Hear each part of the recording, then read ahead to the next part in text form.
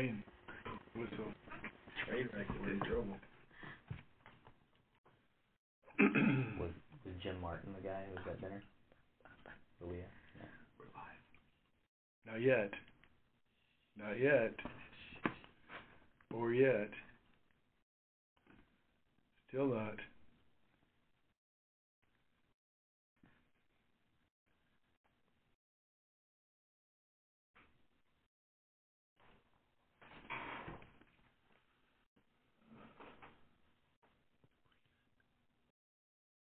Good evening. This is Senator Dean Heller. I'm in my office here in Washington, D.C. I want to welcome you to our Teletown Hall meeting. This evening we're out in the rural portions of the state. Looking forward to this discussion.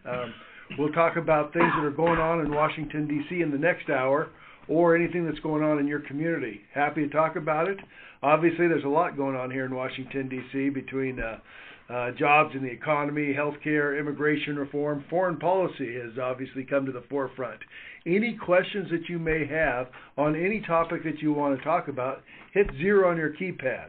If you put 0 on your keypad, that puts you in a queue, and we're going to get to as many questions as we possibly can in the next hour. So hit 0 on your keypad. We'll put you in a queue, and we'll get to your questions. A lot going on. Obviously, the Iraq situation certainly is deteriorating. A lot of questions as to what direction that's going to go. Jobs in the economy. We're going to have a question here. We'll do some polling, see how you feel about the direction of the economy, and we can talk about other things. Obviously, we have the immigration problems with the Texas border and what's going on in Arizona. Those are tough situations. Hit 0 on your keypad, and we'll talk about any of these issues that you want to discuss. It's a great opportunity. I enjoy it. It gives me an opportunity to talk to my constituents. I do it every week, and I do it for the very purpose, of course, of staying close with my constituents throughout the state. So why don't we go to our first caller and talk to Lisa in Eureka. In Eureka. Lisa? Yes, this is Keith and Lisa Haney in Eureka. Yes. Go ahead, Steve. Heller? Yes, it is. Go ahead, Steve. Keith, I'm sorry. Yes.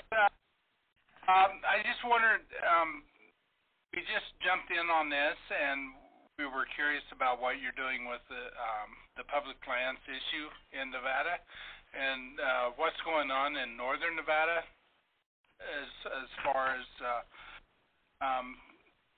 the Clive and Bundy or whatever situation down in southern Nevada. That's really not a poster child that we want to represent us. So I was just curious what your position is on what's going on with the Bureau of Land Management up here. Okay, I'm happy to do that.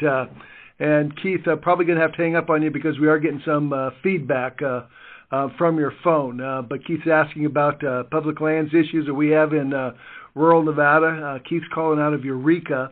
As most of you may be aware of, the federal government, between BLM, Forest Service, and Fish and Wildlife, own about 85% of the lands in the state of Nevada. And I'm one who believes that the federal government owns just too much of the federal land.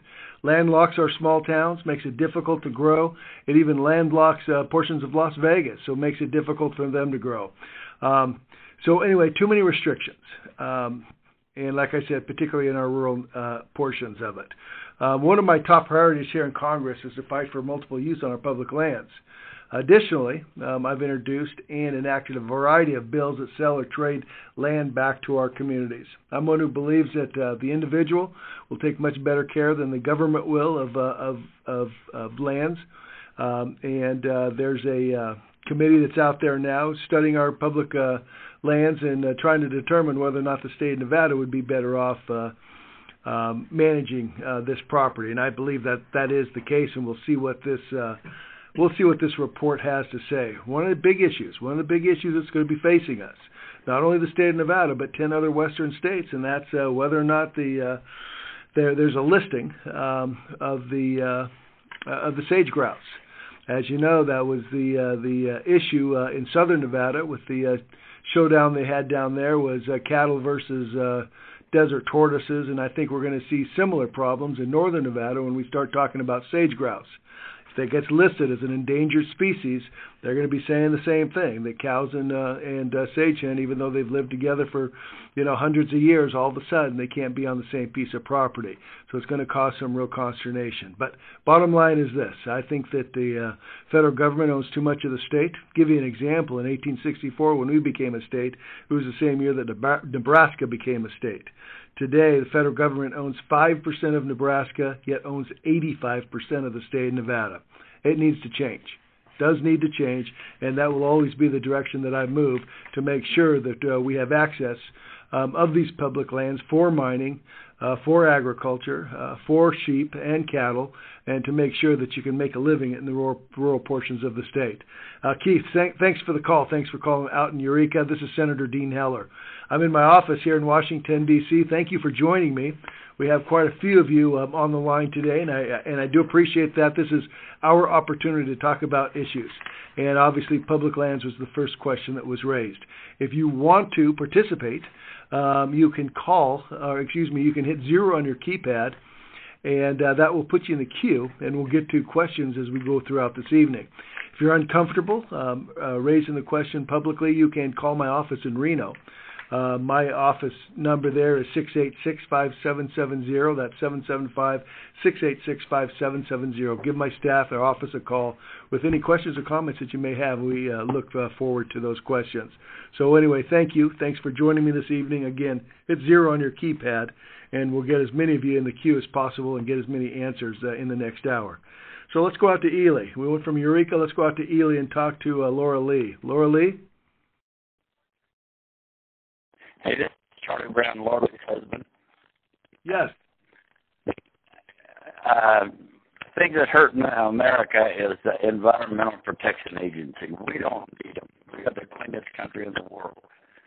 And the land issues are another big one. In 1864, the Constitution of Nevada says that if we would join the United States, we would have the land back after the Civil War. It's never happened. Okay, we may have lost. You get that? What? Okay, I think we might have lost you. Go ahead quickly and ask your question again. We've got a bad connection, and it may be the problem on our side. I say the Environmental Protection Agency is ruining America. Totally. Being a businessman, being a rancher, they don't know what they're doing, and the sage-grouse listing sucks because it's water issues for the sage-grouse, not habitat. That's a multitude of questions, but nevertheless, 1864, the Constitution said that if we would join the United States, they would give the ground back after the Civil War. It's never happened. Okay. And Did you get any of that? Thanks for your question. Sorry that we just have a bad connection, but I think I got the gist of your question. It has to do with the EPA and your concerns about the impact the EPA has here in this country and what it's doing to our ability to run small businesses and the economy as a whole. As you're probably aware of, the EPA just recently announced a new regulation to reduce carbon dioxide emissions by 30% by the year 2030. And so obviously it requires every state to meet these emission standards by implementing certain upgrades. For example, closing fossil fuel power plants, improving efficiency and or promoting renewable energy. I think at a time when the energy costs remain far too high, our nation needs what I consider to be an all-of-the-above approach to energy development, and concerned about this administration's aggressive regulatory overreach. So I think the gentleman, I couldn't catch your name because of the static, but I share your concerns about the direction of this country and the ability of this economy to move forward. This is what I want to do. Since the last question was asked about talking about the economy, I want to do a survey. I do these surveys every week to get your feelings on particular questions. And the survey today is about the economy. and I want everybody, as many people as possible, to participate in this survey, and you can do so by pushing 1, 2, or 3 on your keypad on your phone. So let me ask the question first, and then you'll recognize 1 for yes, 2 for no, and 3 if you're undecided. But obviously the economy is the topic of discussion, has been for the last 5 or 6 years. However, there are 20 million Americans that are currently unemployed, regardless of the fact that the president often talks about how well the economy is improving. In fact, 3 or 4 years ago, said that it was the summer of return, where we had an economic upturn, and they believe that, as you hear from the president, that the economy is improving. Yet we still have 20 million Americans that are unemployed. Real unemployment about 12%. I think the unemployment in Nevada remains one of the highest in the nation at 8%, and the real unemployment is probably somewhere around 15%. So here's the question. On your keypad, 1 for yes, 2 for no. Do you feel like the economy is turning around? 1 for yes, 2 for no, and 3 if you're undecided. Do you feel like the economy is turning around?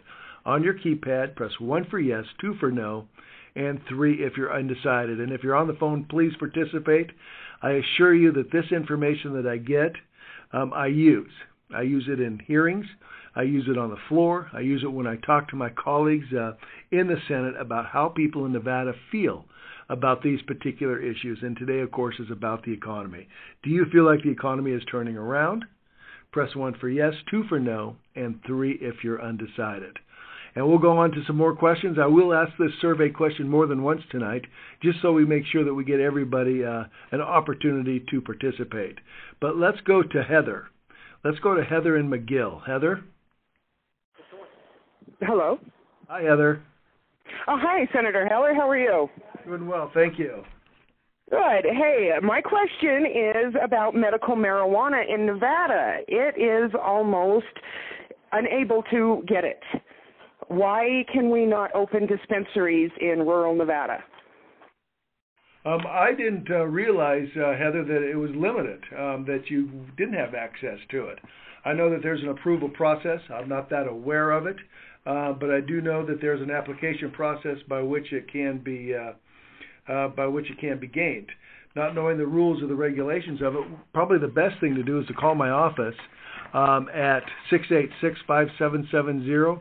That office number is 775-686-5770. And you kind of stumped me a little bit on this one, and maybe there's more information that we'll have available to you. So obviously it's state law, not federal law, so that's probably why I'm a little less without an understanding of it. But call my office. We'll get the information that you need. And again, that number is 686-5770. As everybody, most on the phone line know, that this was a ballot question a number of years ago that allowed for a dispensary of marijuana for medical purposes. So it is in state law. So anyway, we'll get to that, Heather. Call me. Again, 686-5770. We'll get to you. Let's go back out to Eureka and talk to Dorothy. Dorothy in Eureka? Hello.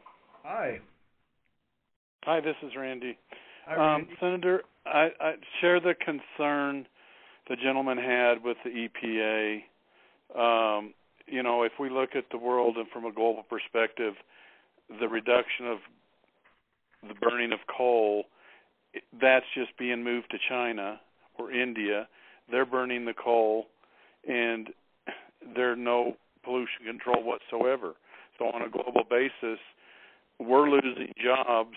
We're losing the economy. What can we do to stop the EPA from doing this?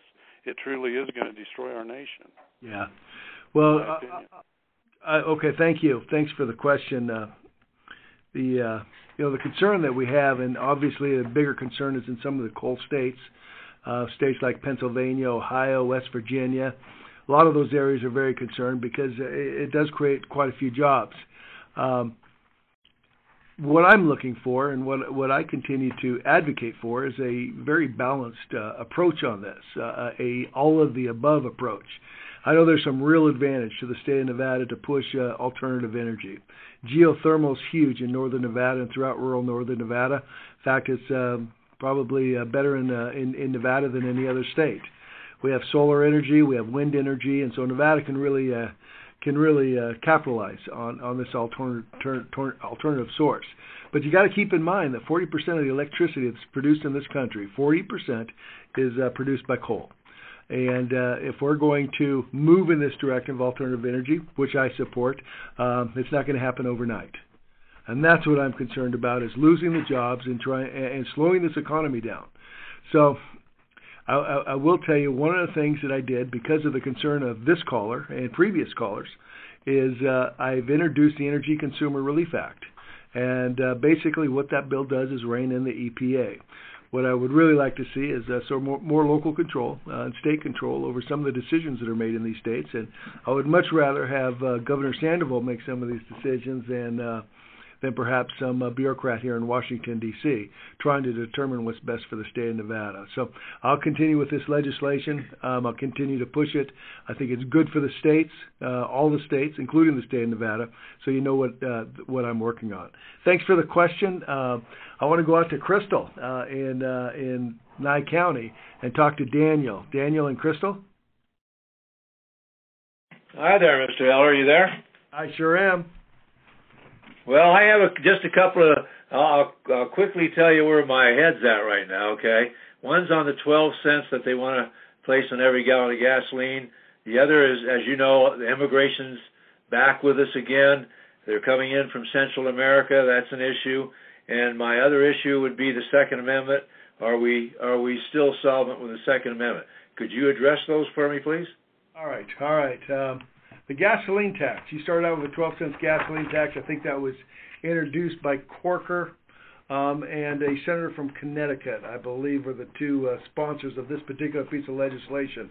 What we have is a highway bill that needs reauthorization. And I believe we need highway bills. I think we need highway funding, but I don't think we need to do it by raising taxes. Right now, we have a real international problem. As most of you are aware of, what you see on TV and our lack of a real foreign discussion on what to do with what's going on with ISIS and these militants coming into Iraq. That being the case, they just overtook their largest oil service, oil area in that country, and obviously the concern is with the price of what will be the price of oil in the near future. While we're discussing all this, we've had proposals by senators coming in to raise the gasoline tax by 12 cents. Maybe what I ought to do is survey that particular issue and see how people feel, but I won't be able to do that tonight. But I would have a feeling that if I surveyed people about increasing their gasoline tax by 12 cents a gallon, that it wouldn't be very popular.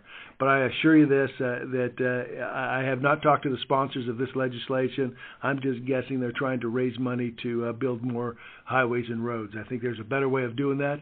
If some of the funding isn't there, maybe we won't be able to, in the next recent cycle, to put that kind of money into it. You talked about the Second Amendment. A little bit about the Second Amendment. I can assure you that I support. In fact, I was asked by the press yesterday about my feelings and about the Supreme Court and their decision on straw purchases of guns and handguns, where individual will go into a gun store and purchase a handgun and then sell it for the purpose of selling it to somebody else. And I'll watch this closely. My big concern is to make sure that law-abiding citizens, aren't affected. And I would hope that there would be a caveat in that particular law that would allow, a father or a parent to buy a gun for their children, their sons or daughters, under certain circumstances. But we'll see. We'll see if there's any choice and opportunity for that to happen. But you can count on me supporting your Second Amendment rights and making sure that we do try to keep guns out of the hands of those that shouldn't have them, especially those that perhaps have had court problems in the past, or perhaps those that have mental issues that shouldn't be handling guns. So anyway, those are the issues that I think we ought to be discussing here in Washington, D.C. I'm eager to discuss those things, but first and foremost, I do support the Second Amendment and want to make sure that your rights are upheld as a citizen. Anyway, thank you. Thanks for the call. I certainly appreciate you taking a few minutes. It's sure good to talk to you. Let's go to Fallon. Let's go to Fallon and talk to Rosalie. Rosalie? They want to talk to you.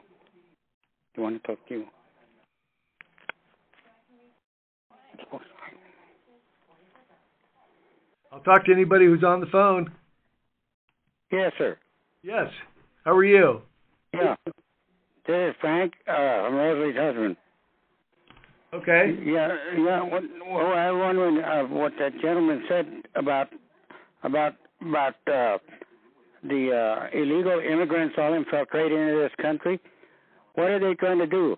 Make this a third world country, or are we supporting all them people that are coming over here, or our taxpayers? I'm a disabled veteran, and I live off the taxpayers too, which I'm not really proud of, but I'm proud of it. Been fought my country in Korea and Vietnam. Okay. And all these people are coming over here now. Now I understand that they're getting better benefits through their Medicaid than the veterans are getting for their care. Okay. Let me talk about immigration for just a little bit, because that is something the previous caller did bring up and I failed to answer. Obviously, like most of you, I'm aware of the increase of unaccompanied children along the southern border. Keep in mind, most of these children are coming from Central and South America as opposed to Mexico. But I am extremely concerned, really concerned about the risk it poses in both creating a humanitarian crisis and obviously the security of our nation's border. So to me, only reinforces why Congress needs to pass and should pass a comprehensive immigration reform legislation so that we can secure the nation's border. Let me tell you what was in that piece of legislation. For border security, this legislation doubles the number of Border Patrol agents at the southern border.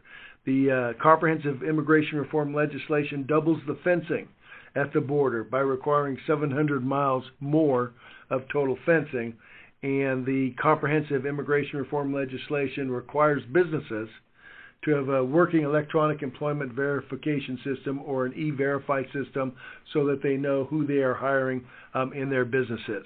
I think that's important, and I think that the issues and the problems that we're seeing today have legs in the fact that without the passage of this comprehensive immigration reform bill that was a border first bill is what's at issue in securing our borders. So I'll tell you that my staff and I have been in contact with the U.S. Department of Health and Human Services, the Defense Department, U.S. Department of Homeland Security on this issue, and obviously look forward to getting additional answers as we move along. It's a huge humanitarian problem that we have here in this country today, and we need to really take a look at this and see what we can do to solve the problem as quickly as we possibly can.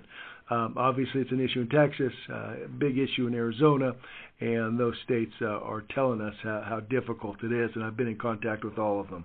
So anyway, thank you for your service to this country.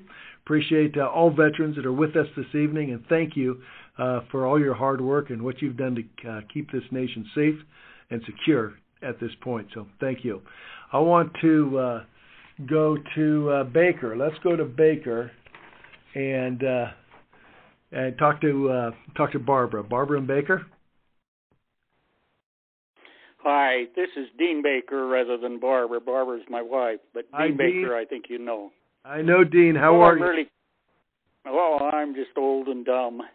But what I'm really curious about is why my history of working with the BLM is so different today than it is when I was a kid in World War II, and my father was working with the BLM, and then I worked with my father and the BLM clear through the 50s and to the 60s, and I thought they were wonderful help to us on the ranch and things, and they taught us more how to do things and set things up and got things, water coming up and whatnot. And now I still know that there are many wonderful BLM people, but they're being forced to do something vastly different out of Washington, D.C. and the powers there. And I know that Harry Reid, in his book 20 years ago or so, said how good it was to get wildlife or cattle off of the range in Clark County. And I know that he has told me, Dean, you shouldn't be raising hay and farming. That water needs to go to the city, and I'm 300 miles from there. But anyway, why is there so much difference in the attitude? And I've known Harry Reid a lot of years, and I think that he isn't really happy to have cattle on the range land, but it used to be that BLM and even some of the retired BLM people are mad that what they're had to do is different. Anyway, my question is, what do you think about that? All right, Dean. A little bit of history. Dean Baker has been a real fighter out there on the eastern side of the state, and has pushed back. And something that I admire, pushed back against the BLM and Forest Service and attempts to take a lot of water and remove it off of his property and send it to different parts of the state. A lot of ranchers took the money and ran. But Dean wasn't willing to do that, stood up for what he thought was right. And I've had Dean in my office here in Washington, D.C., and proud to call him a Nevadan. Great guy, and works hard for all of us. But he's touched on a chord.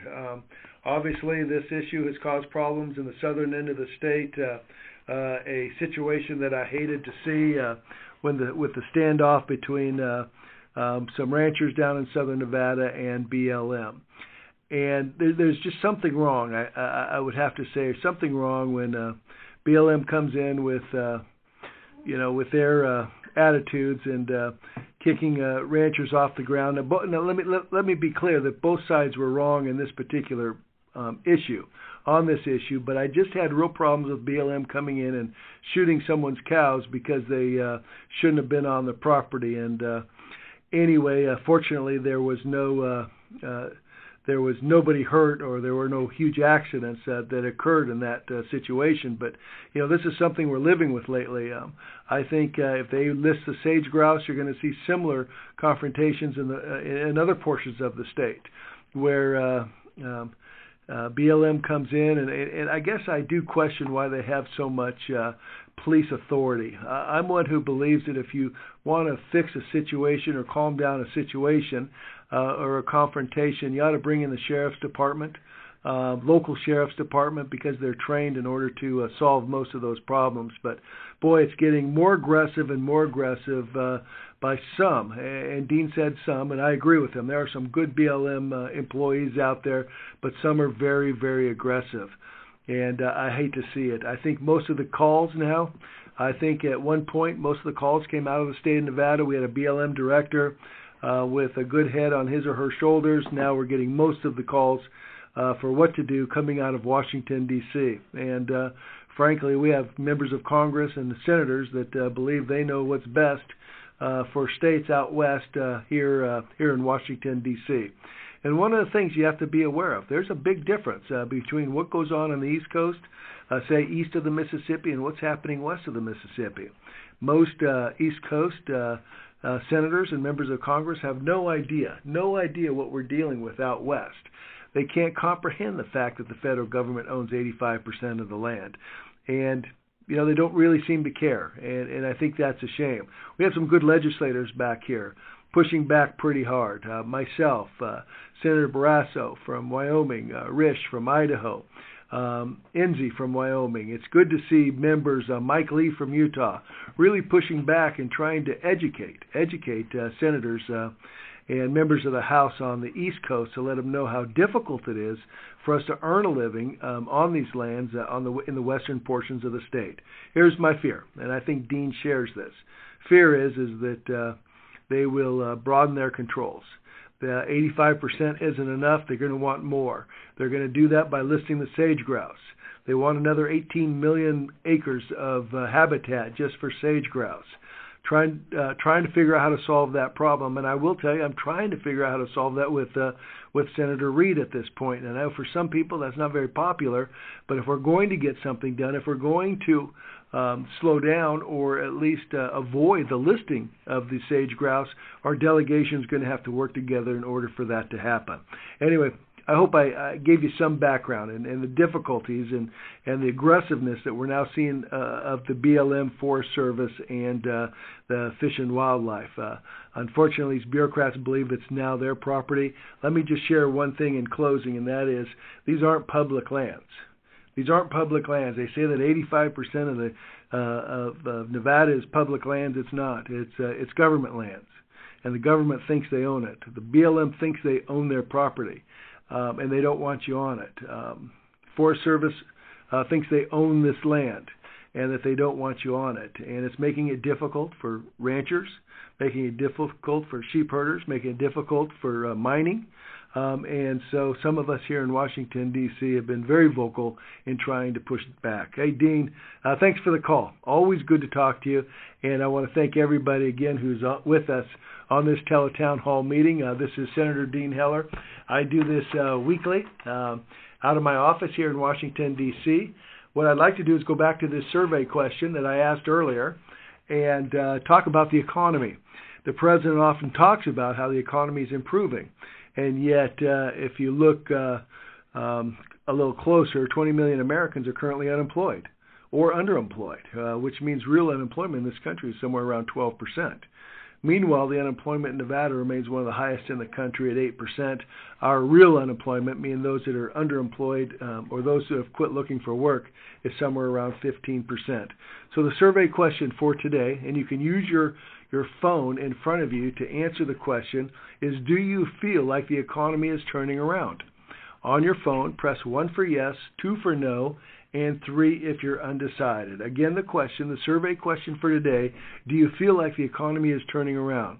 Press 1 for yes, 2 for no, and 3 if you're undecided. And I'd encourage as many people possible to participate because I do use this information in the speeches that I give on the Senate floor and my discussions with other colleagues. So thank you.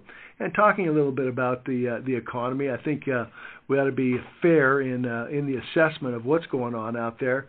A lot of polling going on. Gallup came out recently and said that the average income, the average middle-class household income in this country in the last 5 years is now down $3,500 a year. The average increase for health care in this country for the middle-class family has increased $2,500.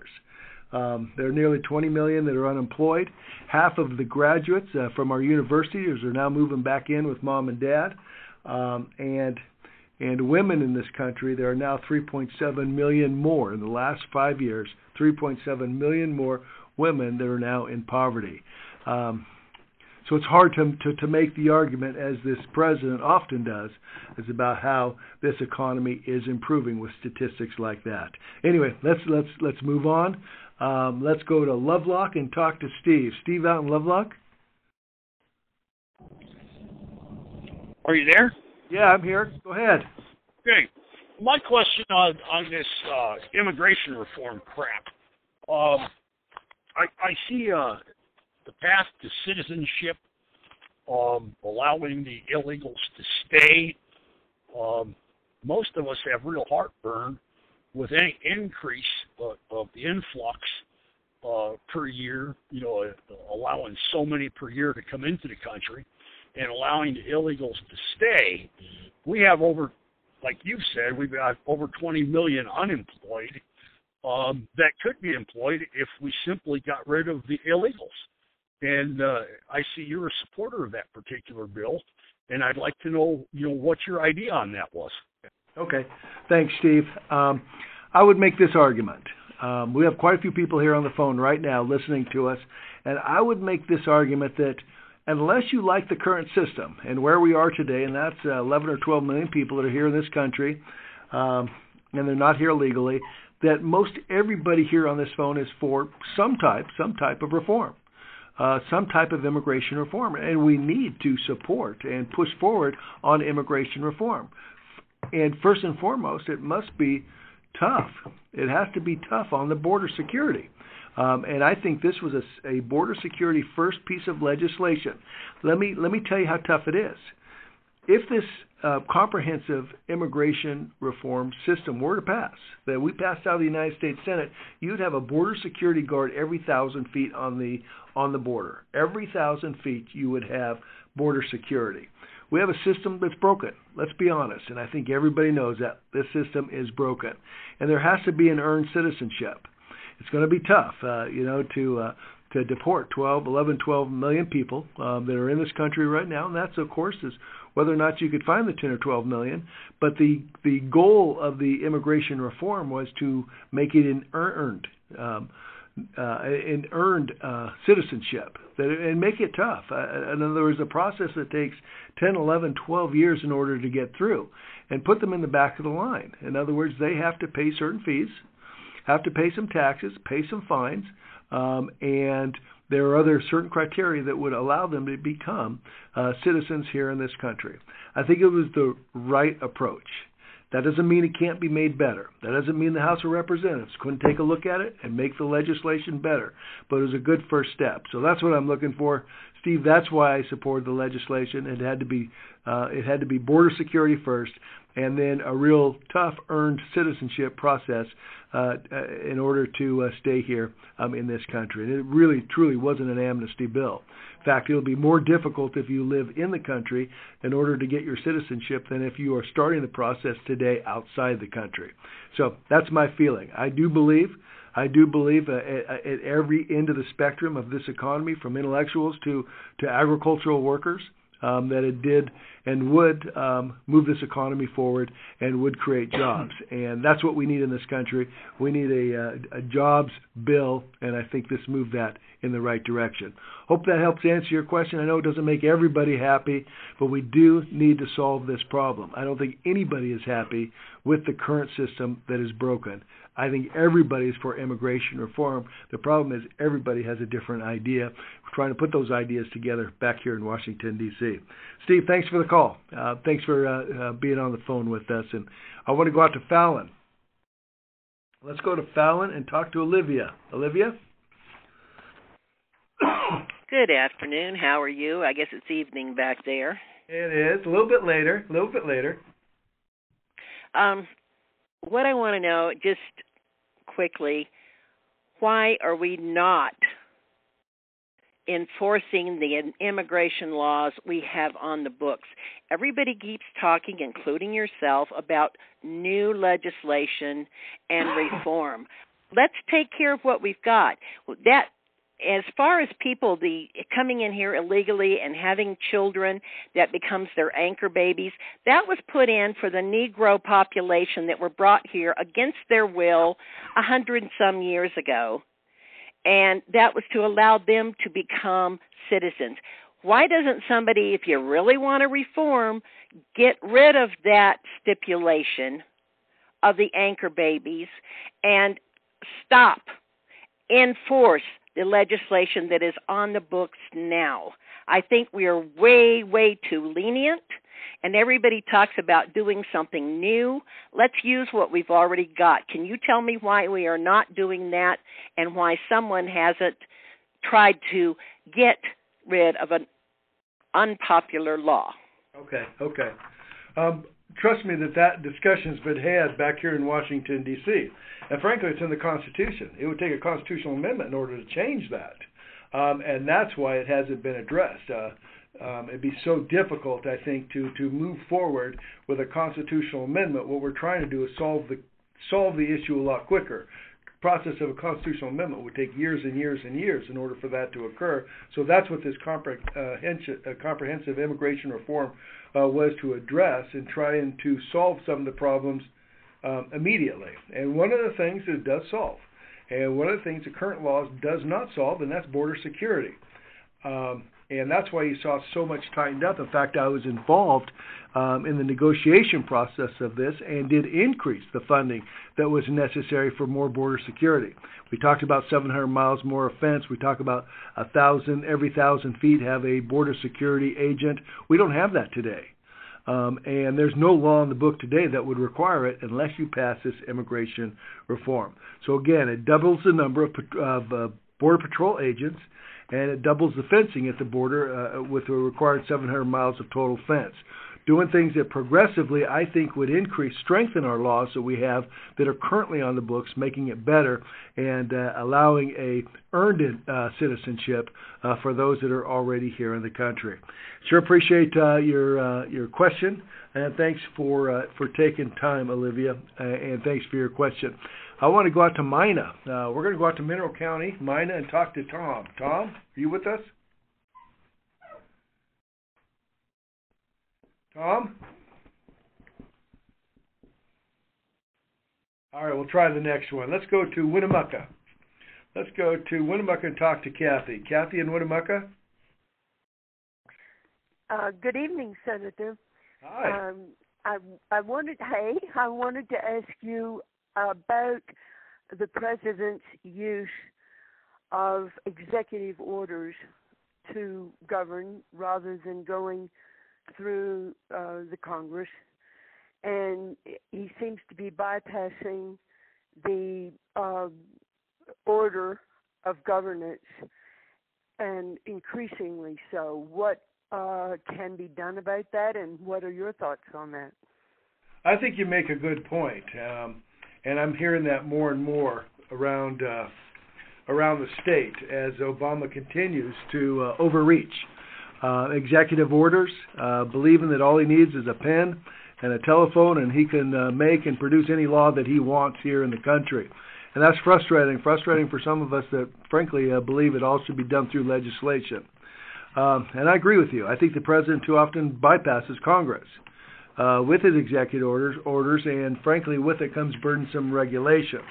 That's why there's a piece of legislation in here called the REINS Act, REINS, the REINS Act, and I've consistently supported it while I was here in Washington, D.C.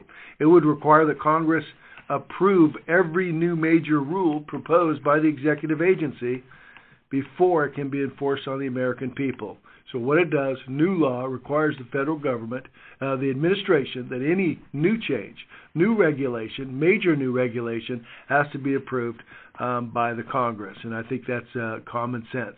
Laws are made by Congress. If you took history and Government 101, you know that the branch of government that makes the laws is the Congress, and the purpose of the administration is to enforce the laws, not make new laws, but enforce the laws that have been proposed by the Congress. So it's a real, I think, violation of the intent of our founding fathers, the intent of our Constitution, and that is to have this administration bypass Congress with these executive orders. So I'll keep pushing on this REINS Act and agree with you in the meantime that this president believes that he has this kind of authority, which I do not. So anyway, thanks for the call. Let's go to Fallon. Let's go to Fallon and talk to Joyce. Joyce? Hello? Hi. How are you? I'm doing well. Who's this? This is McDonald Dagner. Okay. What I have to ask is, you're doing a lot of good there, but I'd like to see a bill so that these people that get out of prison can understand that they have no right to trespass on other people's lands, and they're doing a lot here in Fallon about that. Our local authorities fine, but we got problems with people doing this as they please, and they're abusing seniors. Okay. Hello? Okay. I'll tell you what, I'm not familiar with this issue, but I do appreciate you bringing it to my attention.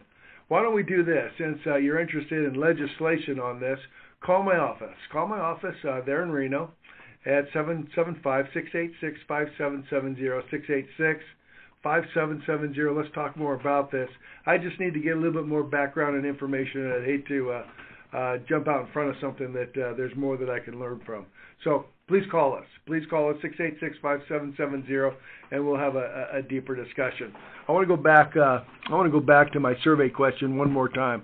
I think we have about as many people as we're going to get on the line now. It does take a while, obviously, to get everybody on the phone, but I've been asking this survey question throughout the evening, specifically about the economy. It's probably the issue. The issue. If you go to any poll that's run nationally, the number one issue, 1, 2, and 3 will always be jobs, the economy, and healthcare. 3 top issues. So today the survey is about the economy.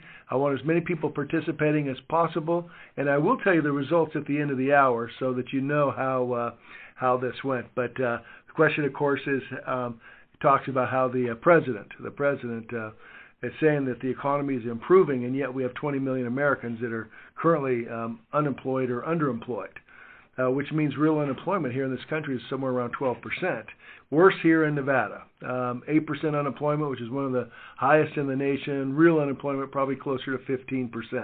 So the question for the evening is, do you feel like the economy is turning around? On your phone, on the keypad, press 1 for yes, 2 for no, and 3 if you're undecided. Do you feel like the economy is turning around? 1 for yes, 2 for no, and 3 if you're undecided. And this will be the last time I ask this survey question this evening, but I certainly do appreciate everybody who has participated, and quite a few of you did. I will share the results of that survey with you at the close this evening. So let's go to a few more. We still have time for a few more. I want to go out to Wells. Let's go out to Wells. I had a bunch of students here with the utility company. Students that came out here to Washington, D.C. Several of them were from Wells. Let's talk to John. John out there in Wells. Hello. Hi. Hi. My name's Rose. It's not John, but it's okay. Sorry, Rose. And am I not mistaken on these 2/3 votes on the things that the president is vetoing all the time? Can't 2/3 votes override his veto? Yeah, that's accurate, Rose. It does take 2/3 to overcome a veto. So then, coming up election, if we take the Senate, isn't that possible of getting it? I doubt that we right now the makeup of the United States Senate is 55-45. More Democrats obviously than Republicans. If we pick up 6 more seats, and there's probably only about 14 in play. If we pick up 6 more seats out of the 14, we'll be back in the majority. That will be far short of the 2/3 that are necessary. Now, if we can get reasonable people on the other side of the aisle to agree with us, certainly, that's the way it works. We could overcome any veto from the president. Very, very difficult to achieve, and frankly, I think our founding fathers set it up that way so that it would be difficult. But you are right. It is accurate. It does take 2/3 vote to override a veto. Then why does everybody keep saying that there's not a damn thing that half-baked chia pet's messing with that we can do about it? That's what I don't understand. There is something we could do about it if we all stuck together to do it. I agree. If we, frankly, as members of Congress, not as Republicans, not as Democrats, but as members of Congress, if we stick together, we can get some things done. And that's been the problem out here. It's been way too partisan. I've worked together with both sides of the aisle trying to get legislation passed. I worked on the unemployment insurance extension with Jack Reed from Rhode Island. I am part of several groups that try to bring Republicans and Democrats together, hoping to be able to solve some problems so that we can move this country forward. Partisanship's gotten way out of hand. It's time for that to change. And what I'm hoping is that this election will send that message. Anyway, thank you very much, Rose, for the call. Thanks for taking time. I want to go out to Beatty. Let's talk to Kevin out in Beatty. Hello, can you hear me? I can, Kevin. Oh, hi. Well, thanks for taking this call. I would just like to, this is more of a comment than a question. You have been stating all along here, and you have for years, that you support large-scale renewable energy, but you're not talking about a lot of the problems associated with that. true Nevada is 87% federally owned, but throughout that 87% are a lot of towns, there's a lot of little communities. And when one of these communities is faced with a large wind project, for example, they're looking at like an excess of 20,000 acres.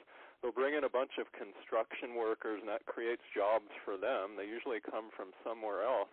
But this wind farm will only create about 10 full-time jobs. The power produced is questionable. The megawatts are on a capacity factor, meaning what the developer says usually isn't the energy that's produced. And if these projects are built next to a small town, well, like the one proposed for Searchlight, Nevada, that tourism economy, that beautiful scenery around there is going to go away, and you're going to trade a sustainable tourist economy for 10 full-time jobs. And these wind farms, they destroy wildlife. They're not green. They kill a lot of birds. So I'd like you guys to think about that before you're going to cover Nevada with renewable energy. Think about the economic tourism aspects that the scenery has, and try to concentrate that energy more where it works, at people's homes. That's what solar energy is for. It's not going to solve the energy crisis, but plastering all of our open space with renewable energy is going to hurt our economy in a tourism way. Thank you. All right. Point taken. I will respond with a brief, something that is brief. We only have one wind energy project in the state of Nevada right now. Nevada's not big with wind. Not to say that it isn't windy, but it's either blowing too hard or not hard enough. The efficiency of wind energy in most of the state is less than 15%, meaning that it's not blowing at the necessary velocity in order to turn the wheels. So what we do more of is geothermal. We do more geothermal. We do more of sunlight and work in that direction. So anyway, we'll probably be more of a solar, more of a geothermal state, less wind. But you've made your point. Geothermal is a little bit different, very small footprint. And then obviously with the solar projects that we have around the state, we're able to create energy that way. But don't anticipate to see a lot of windmills in the state of Nevada, simply because we are the most mountainous state in the lower 48, and so it's very, very difficult for that to work. So anyway, I think we can help facilitate economic growth and development. But also at the same time, we have to keep an eye on the pristine areas that we have throughout the state and the visuals that are available. I want to thank you very much for that question. Thanks for taking time, Kevin, and certainly appreciate you working with me on this. So here we go. Well, I want to thank everybody this evening for joining. We're going to go to the last phone call. We're at the end of our hour, but I have a number of people in the queue that still want to ask questions. What I'm going to ask you to do is not hang up. And after I get to the last question, I'll put you to voicemail. We'll get to your questions and comments through voicemail. So please don't hang up. Leave your name, leave your telephone number, and either myself or someone from my staff will get back to you. So even if you didn't quite make this particular call, please don't hang up. And I will get to everybody that wants to ask a question. And again, if you still want to ask, hit 0 on your keypad. Hit 0 on your keypad, and that'll put you in the queue. That'll put you to voicemail as soon as I'm done. And either myself or someone from my staff will get back to you in the next week or so. So let's go to the last caller. And what I'm going to do is take a look here and go to Jennifer. Let's go to Jennifer in Fallon. Jennifer, are you on the line? Well, this isn't Jennifer. This is Steve. Hi, Steve. You don't sound like it, Jennifer. No, not hardly. I've got 3 quick comments, and of course they're all huge issues, so I don't expect to get a complete dissertation on it. Number 1, Obamacare, how it worked for me and my wife, is when we sat down and figured it out with the local people that helped us do that here, we came up at $947 a month to have minimal care. So totally undoable for us. second thing, with my civics classes when I was young, I was taught that government was split into three groups so no one group would have total power. Is nobody in Washington seeing what Obama's doing? And the third thing, of course, is if you need a spokesman, and I've emailed your office several times and got no response, regarding VA and veterans benefits, how they're working in northern Nevada or how they're not working. I would like to discuss that further with you on a one-on-one. Good. I'd like that too. All right, Steve, we'll make sure that phone call happens. What I would like you to do is call my office in Reno at 686-5770 and talk to Ashley. Talk to Ashley, 686-5770. She'll set up a time that you and I can talk about these veteran services. As most on the line know, that I have been pushing very hard to try to reduce the backlog problem that we have here in the state of Nevada. Our regional office is one of the worst in the country when it comes to a backlog. Some people wait 3 or 4 years to get the benefits and the health care that they deserve. I'm going to continue to work on that. So please, let's make sure that phone call happens, and I'm going to continue to advocate for that. You asked about the three forms of government. We have the executive branch, the judicial branch, and the congressional branch. And obviously they all have three distinct purposes, and unfortunately those are very gray areas now. We need to get a president back, I think, here that understands that. We need to get some members of Congress that understand that, but right now it's a very gray area and frankly quite disappointing to me. Administration, even the Supreme Court has been legislating quite a bit lately, and it's wrong. So your point's well made there. Obamacare was the first question that you brought up. As you know, we were told a lot of things. If you want to keep your doctor, you can. That wasn't true. They told you that if Obamacare passed, your health care costs would go down for the average family $2,500 a year, would decrease costs. Now we're finding out on average, the average middle-class family is paying $2,500 a year more for their health care and getting less services. It's a shame that we are where we are today, but there's a lot of us back here and hoping that things change in this next election so that we can make the necessary change to improve that particular law. Hey, Steve, thanks for the call. I want to thank everybody who participated this evening. I think it was a wonderful discussion, an opportunity to really talk about things that are important to you. I'm going to continue to do this. You'll hear back from me maybe 2 or 3 months from now as I go around the state and do these tele-town hall meetings. I learn a lot. Let me give you the results of that survey we did on the economy. Question was, do you feel like the economy is turning around? Yes. 12% of you said yes. 12% said yes, 80% said no, and 8% were undecided. That was the numbers today. 12% yes, 80% said no, they do not feel like the economy is turning around, and 8% said they're undecided. So anyway, there's quite a message in that. Let me assure you, there is quite a message in that. So thank you for everyone for participating. Thank you for being with me this evening. Please be safe, and I will talk to you again in a couple of months. Good night.